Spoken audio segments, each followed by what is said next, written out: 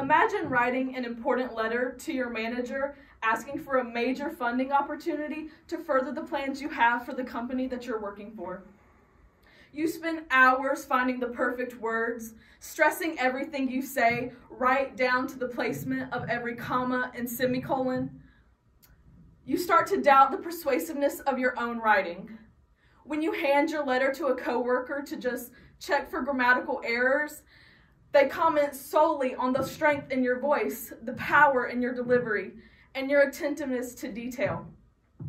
This commentary on the larger aspects of your writing and the empowered feeling that comes from being acknowledged through written form is exactly what the Winthrop Writing Center work aims to do, and it all starts with language and approach.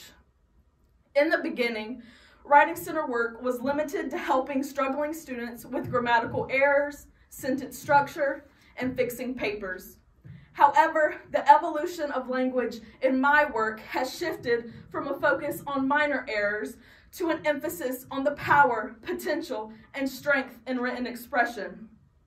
Writing Center work emphasizes writing as a practice, as a skill, and as an extension of who we are and how we need to express our needs academically, creatively, emotionally, and daily in all of our tasks.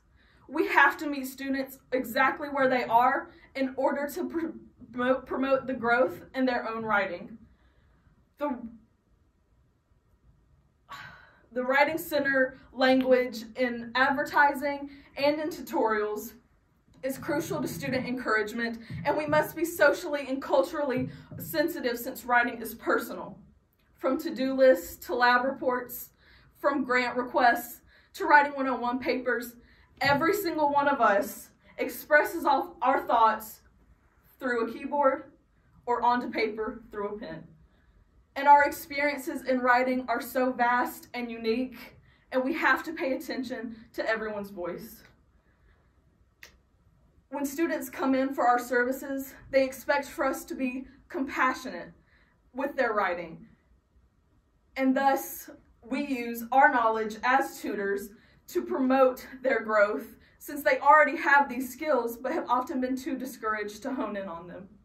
Writing centers promote critical thinking and self-reflection. And if we are able to self-reflect, not just in Writing Center tutorials, but amongst other tutors, then we're able to create a community on campus where students who have significantly important things to say them loudly and assert themselves in their work in a way that encourages all of us to believe we can write an ever-changing culture.